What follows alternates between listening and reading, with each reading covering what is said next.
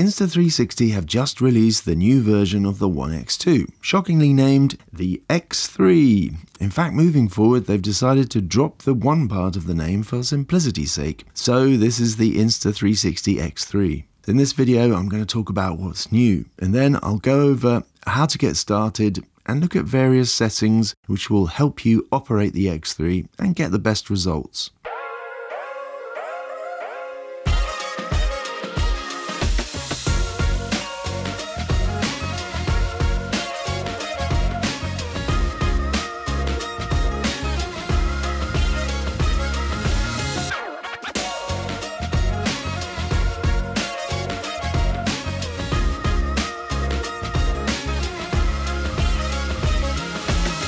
So Insta360 have sent me this one to try out a few days before the launch. And on getting it out of the box, my first impression was that it's noticeably bigger and a little bit heavier than the X2. And clearly it now has a much bigger touchscreen.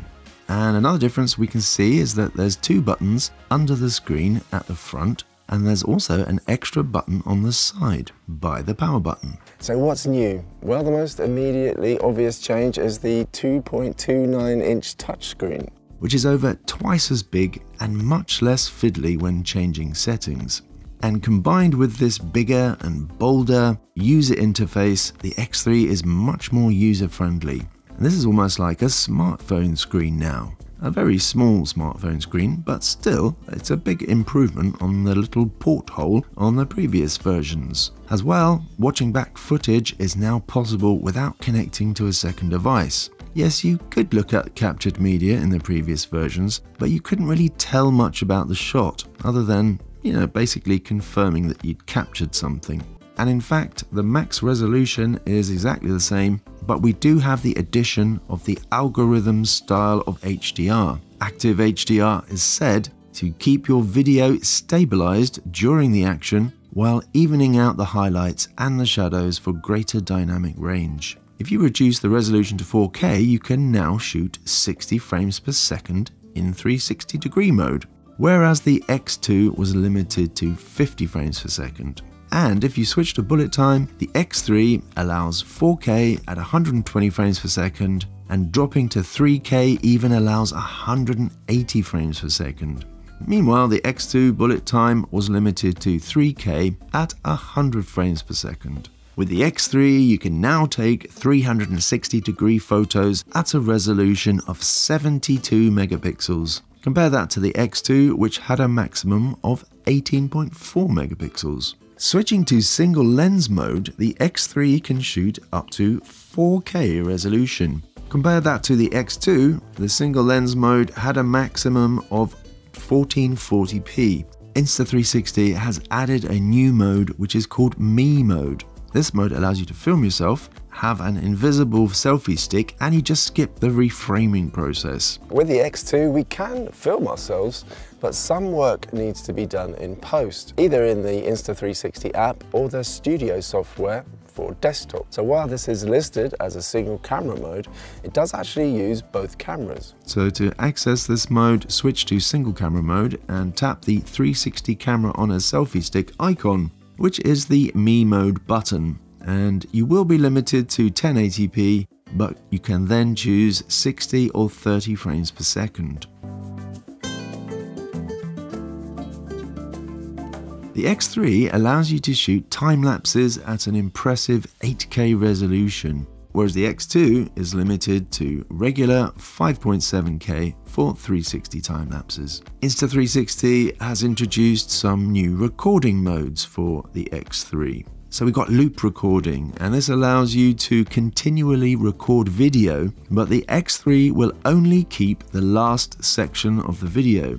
And you can choose to save up to the last 30 minutes. So this mode is designed to allow you to continuously record without filling the memory of your device. So this might be useful for a motorcycle dash cam, for example, or any situation where you're waiting for something to happen, but you don't know when it's going to happen. So you could just leave the X3 recording, and then as soon as you have the moment that you're looking for, you can stop the camera to make sure that you capture it. There's also another change, which is the addition of pre-record recording. So this wasn't actually available to my pre-launch X3, but I'm told that it will save 15 to 30 seconds of footage before you actually press the record button. So again, it helps you not to miss key moments. So let's talk about those extra buttons which come with the X3. So on the side, we have a button with a big Q on it, and this is the new quick menu button.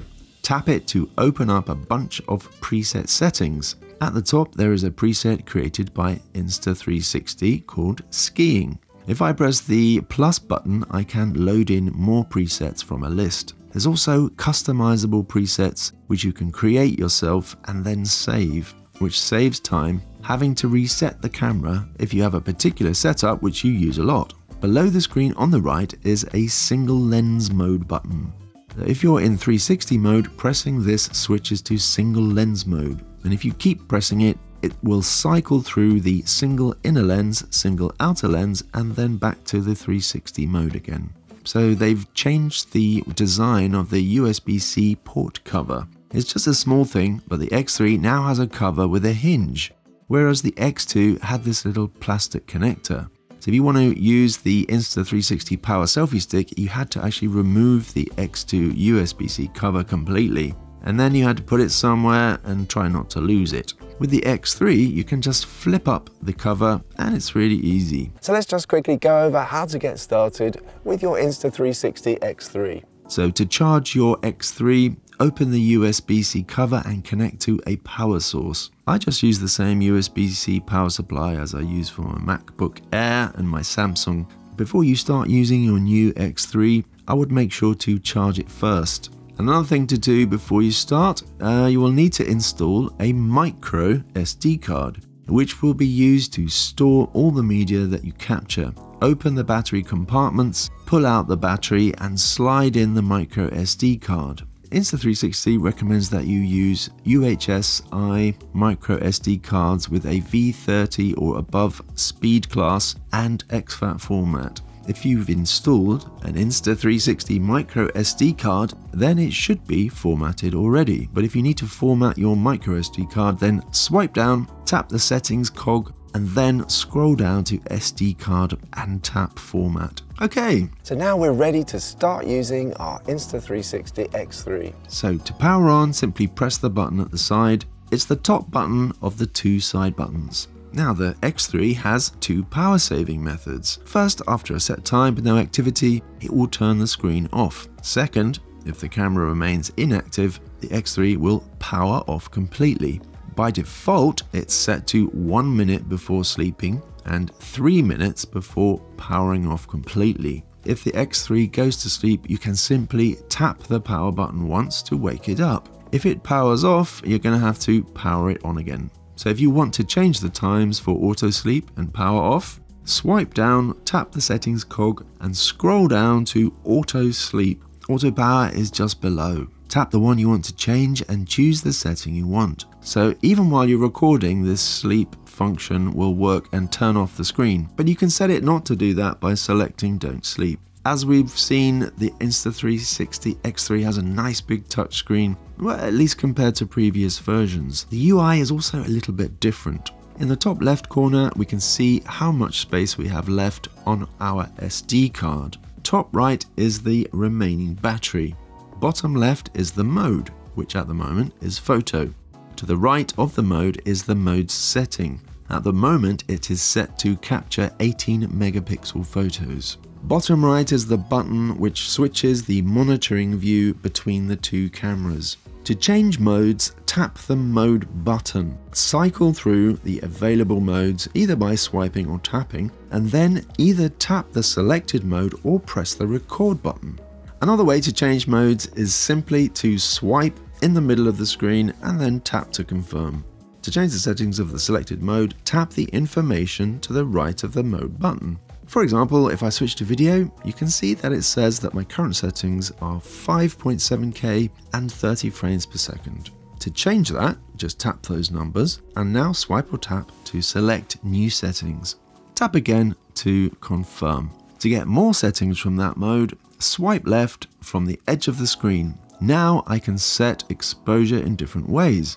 I can set white balance and choose between 3 color profiles, which are vivid, log, and standard. Whatever mode you're in, swipe down from the top to open up some more general options, which includes the settings cog. Finally, to view your media gallery, swipe right from the edge. And as I say, with this nice big screen, you can get a pretty good view of what you've shot. And of course, if you have a 360 video, you can swipe on the screen to change the view. Tap the button top left to see your gallery in a thumbnail mode. Now tap the top right button to allow you to select and then delete multiple files, which is going to be faster than if you just deleted them one by one. If you want to change the view of the preview window in the X3, you need to long press on the screen, and now you're in a different mode and you can just swipe to see a different view. So the way the Insta360 X cameras work is to shoot video from 2 cameras simultaneously and then stitch those 2 videos together to create one video with a 360-degree view.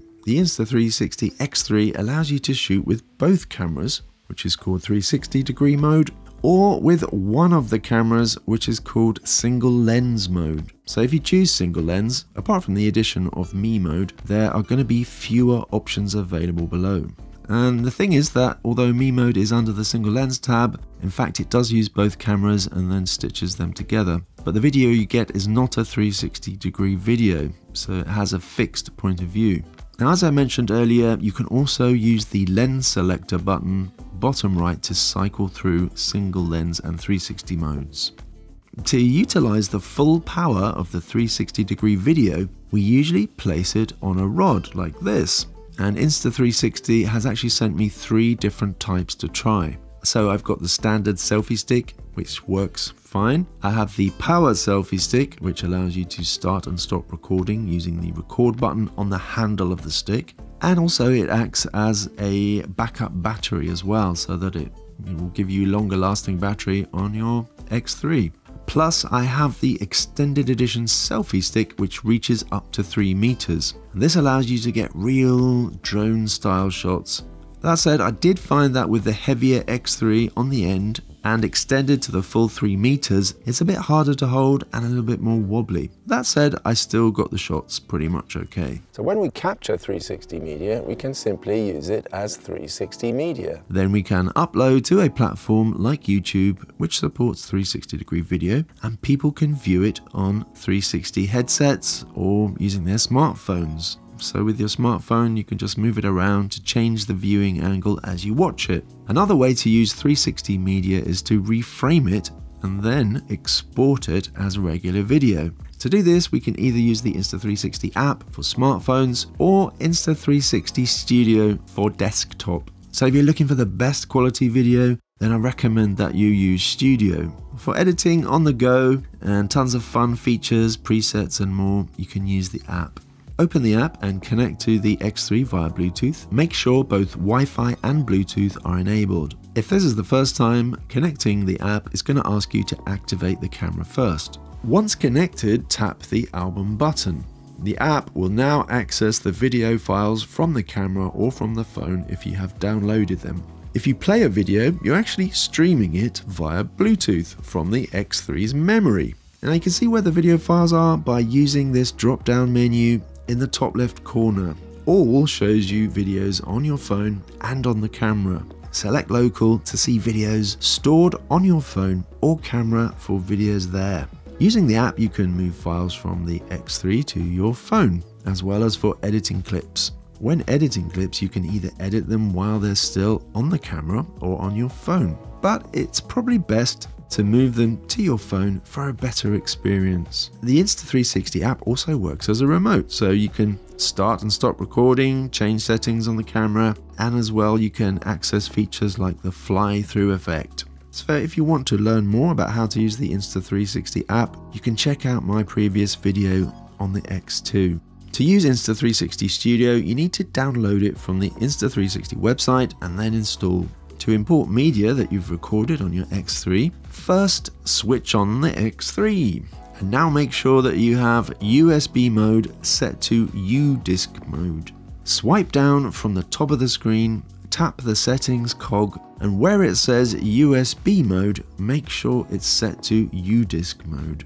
Return to the main screen and connect your Insta360 X3 to your computer using the USB-C port at the side of the camera. It now switches into USB mode and you should see a new external drive appear on your computer. Open the Insta360 Studio and it should automatically detect your X3 and then ask if you want to import all the media or just select certain files. On the left, you'll now see the media on the X3 and you can double click there to open it. So you can play the video, you can use keyframes and other settings to create your final video.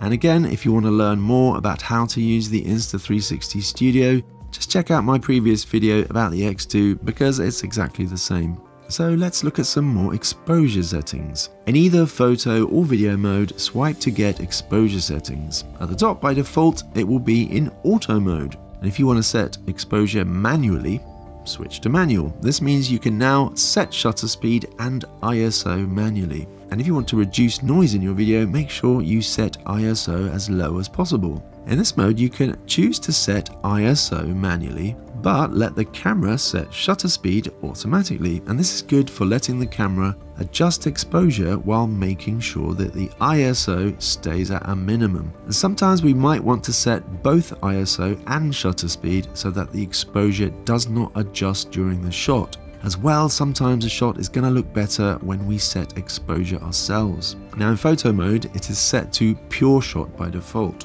Pure shot uses AI to enhance the dynamic range of photos while reducing noise and preserving detail.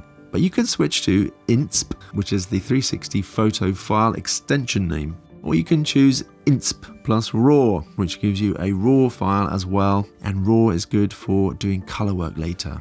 One thing I didn't mention in my X2 video was a setting called isolated exposure. And if you switch this on, each camera is going to set exposure independently. So this might be useful if you have one camera facing towards daylight and the other camera facing inside an interior like a car interior or a house interior. So swipe to open exposure settings. Swipe again until you get this little X3 camera icon and then swipe on isolated exposure. Note that when this is on, you're probably going to get a line where the stitching is because you can see where it moves from dark to light. And this is what happens if you have each camera setting its exposure independently. So that's one of the downsides. Okay, let's go over some more general settings. To access general settings, swipe down from the top. Now we have a series of buttons to toggle certain features on and off. If a button is blue or yellow, then it's on. Buttons that are off are dark grey and white.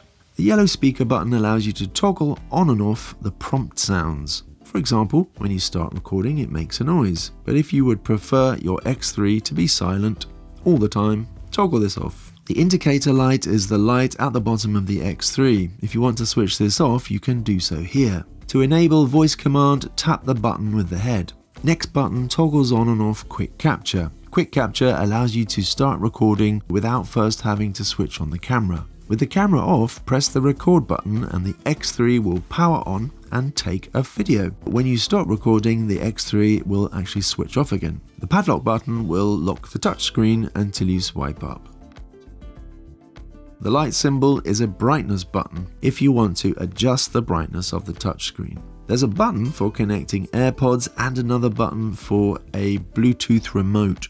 And then we have audio settings with 3 choices there which are pretty self-explanatory. So now if you want more settings, tap the cog button. Tap voice control to get 2 more options. In language you can switch between English or Chinese. Tap voice command to open up a list. If you have voice control enabled, you can use these phrases to control the X3 with your voice. Now if you have issues with artificial light strobing, you can try using the anti-flicker settings. Depending on which country you're filming in, choose 50 Hz or 60 Hz. For example, 50 Hz for Europe, 60 Hz for America. The bitrate of a video is one of the things which controls the overall quality. Choosing high here is going to give you better quality, but the downside is that you get larger file sizes. Now there's a new setting to the X3, which is this sharpness setting. And here you can choose between 4 different levels of sharpness. So in video terms, sharpness is when the software applies a process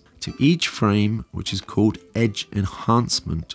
And this can make your videos look more crisp, but it can also make them a little bit more harsh on the eye and perhaps a little bit more digital looking. So you could choose to set this to low or medium, and then if you find that it's not sharp enough, you can then add sharpness later. But if you prefer the sharper look or you don't want to have to add it later, then choose a higher setting. And then finally, if you have an external mic attached, you can adjust the gain here.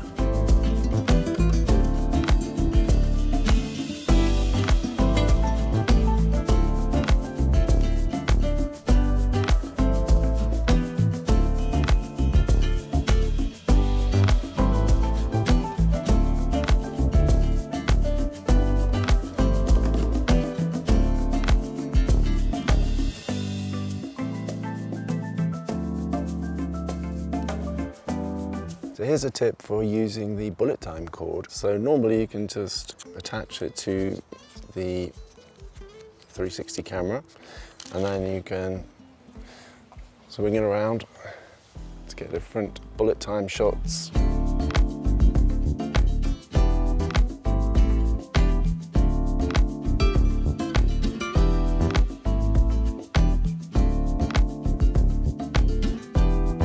There's another way to use it. At the bottom of the bullet time cord, this sort of case part, this is actually covered with a piece of a sort of protector.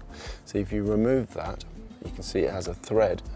And now you can attach your selfie stick. If you lift up this little catch here, and you can use that to stop it moving while you screw in your selfie stick. Make sure it's tight. And now that gives you some extra shot options. Swing it around. Or you can swing it this way. And you can also dangle it like a fishing rod.